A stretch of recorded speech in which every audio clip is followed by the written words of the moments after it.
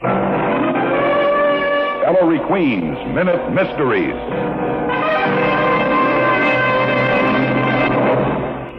This is Ellery Queen with the case I call the Freak Freeze. On a spring vacation a few years ago, a freak snowstorm upset my holiday plans.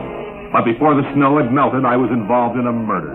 The local sheriff brought me to a spot where a man named Swain had been found dead. When the body was removed, I examined the flattened pattern of the snow and then asked if the sheriff had any ideas. He said he was sure Swain had been attacked by a vagrant of some sort and attempted robbery while Swain was walking home. I think you'd better see if Swain had enemies, I said. This murder was planned. In a moment, I'll tell you how I knew. In the case of the Freak Freeze, you recall there was a flattened pattern of snow under the body. Body heat would have melted light snow. Swain had been murdered elsewhere and placed at the scene. A cool idea for murder that didn't work. Listen again to Ellery Queen's Minute Mysteries.